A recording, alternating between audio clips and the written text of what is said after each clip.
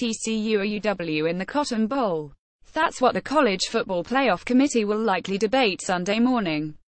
Oklahoma abused TCU, 4,117, in the Big 12 championship game Saturday. Question now becomes, will the College Football Playoff Committee also punish TCU on Sunday?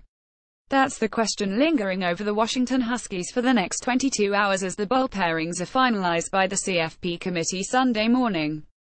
It would appear that the final at-large berth to a New Year's Six bowl game, likely the Cotton Bowl, will come down to either UW or TCU. The Horned Frogs' poor showing Saturday certainly helps the Huskies' case.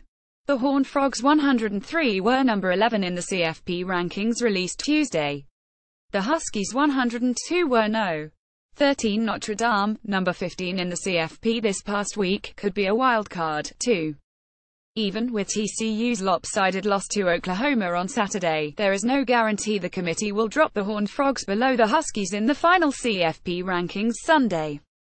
The committee, simply put, can and will do whatever it wants, and, yes, politics and perception play significant roles in bowl game selections.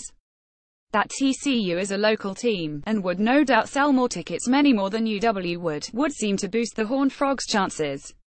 But there is a case to be made on the Huskies' behalf, notably, a strong regular season finish with its 4,114 Apple Cup victory and a 21 record versus teams currently ranked in the CFP top 25, with wins over Washington State and Fresno State.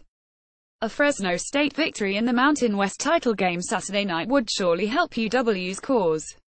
TCU is 12 versus current CFP-ranked teams' victory over Oklahoma State, plus 2 losses to Oklahoma.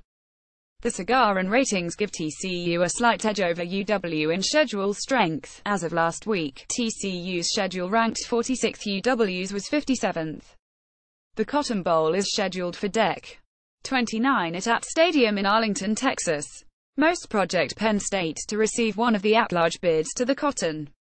The CFP committee will announce the 4 playoff seeds Sunday morning at 9 a.m. PT. After that, the committee will meet again and finalize the pairings for the other 4 New Year's Bowl games: Peach, Orange, Cotton and Fiesta. If the Huskies aren't selected for the Cotton Bowl, they are expected to play in the Dec. 28 Alamo Bowl San Antonio against Oklahoma State.